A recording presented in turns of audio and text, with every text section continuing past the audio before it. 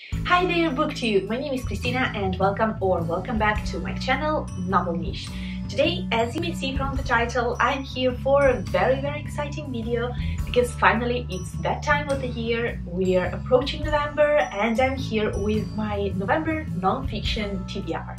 Because again, this year, lovely Book Olive here on BookTube is hosting Nonfiction November, and it's a month-long event during which we're all as a community try to promote the reading experience of reading nonfiction, because nonfiction is often regarded as something maybe dull or boring and very school related, but it's not. It can be so fun. There are so many niches in it, and yeah, niches.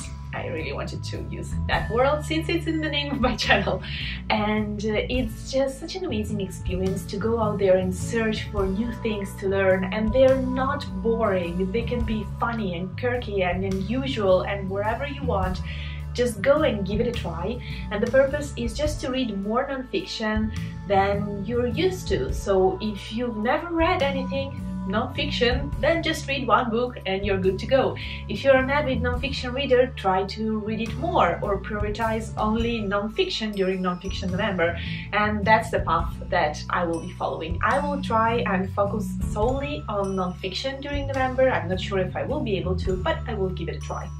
And before getting right into the books, I'm so sorry for the strange lighting in it, but it's autumn. I'm losing light very quickly here.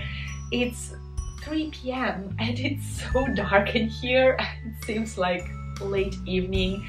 It just drives me crazy every time. The changing of seasons and of light is so intense, but yeah, we'll roll with it and let's get to the actual nonfiction TBR. We have 4 possible prompts to follow. You don't have to, but if you're curious and want to challenge yourself a bit more, then you can follow the 4 prompts. There are 4 single words, which means that you can use your imagination and twist and tweak around it as you please, because I didn't want to buy new books, so I tried to use what I already have and to make it fit into the prompts that we were given for this year.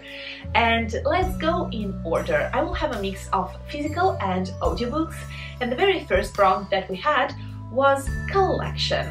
And I decided that for me, for collection, I will go with a collection of case studies, because this is a non-fiction book that I bought a couple of years ago, I believe at this point, and I was so excited, but I never got to it, so it seems like the perfect moment. And it's Invisible Women, and the subtitle is Exposing Data Bias in a World Designed for Men by Caroline Criado Perez.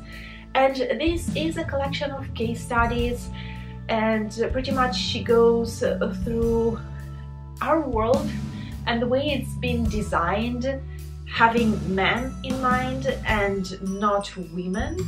And this is an interesting concept. I never thought about it or never gave it like a second more in-depth thought, so I think that I will really enjoy this one. It really piqued my interest back in the days, so I'm so ready to read it. And unfortunately my edition has this printed on sticker award thing. I don't know why we do this to books, but whatever, we have it.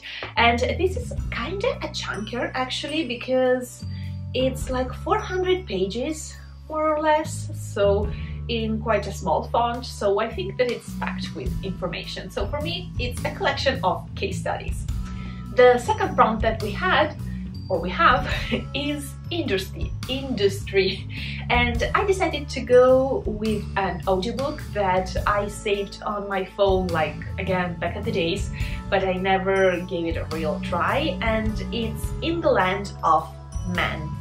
And in this case today I cannot speak apparently.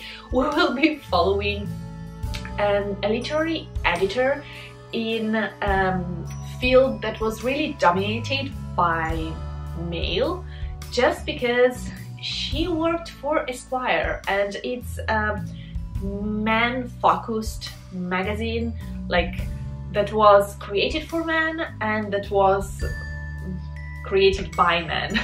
So she was the first, I believe, and I'm really interested in seeing the background scenes, like the behind the scenes, what happened and how she lived that situation.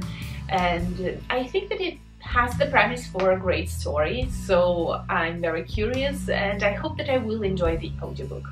The third prompt is style, and here I have a physical book that I recently bought. I believe that I bought it this year or at the end of last year, I'm not sure at this point.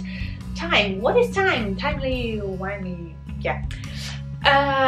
We have Mad and Bad, Real Heroines of the Regency by Bia Koch. And first of all, style goes with this cover because it's very stylish and this bright pink on a century kind of painting, so it seems very fitting. Plus style because I think here we will be discovering the lifestyle of 4 different women and their lifestyle was quite unique, I believe, since they're called Mad and Bad Heroines. So I cannot wait to give it a try. It has a very strange format. It's more like a square shaped, I don't know, a bit strange. Very floppy, and we love floppy books, of course.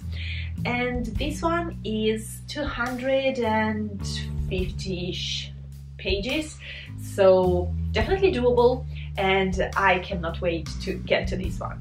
The last prompt that we have is treatment, and for treatment I decided to go with 2 possible audiobooks.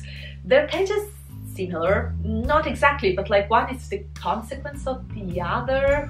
Yeah, in my mind it has all of the sense, but I don't know if it does in the real world, whatever. The first option that I have for myself is This Is Going to Hurt, and this is a non-fiction audiobook, or book if you have the physical one, and it's kind of the recollection and the experience of a doctor. So treatment, of course, medicine, treatment, doctor. And this is a well-beloved one. A lot of people listened or read it and loved it, so I have high hopes. And the other one I'm interested is Will My Cat Eat My Eyeballs? What a title, yeah. And in this one we're following a woman who goes through a lot of children-made questions about death. So the treatment of bodies and of death seemed like a natural consequence of the doctors, I believe, in my mind. Yeah, if everything goes very, very wrong, of course. But yeah, it's kind of connected in my mind. So one will lead to the other if I will have time, but this is described as very funny and witty, and I believe that she's a mortician or something related to that one, to that profession. So it seems like perfect for autumn, and plus it's funny and quirky and strange, so why not to give it a try? And so these are my 5 non-fiction books that I'm planning to read or listen to in November. I hope that you've already read some of these and will leave me down below a comment about what were your thoughts. Or if not, let me know what are you planning to do for Nonfiction November, if you will be taking part in this reading experience or not. And I think that this is it. I hope that I will be able to get to all of those books, and of course I will have a wrap-up on this channel later about all of the experience at the end of November. So thank you so much for watching this video, and I will see you very, very soon in my next one. Bye!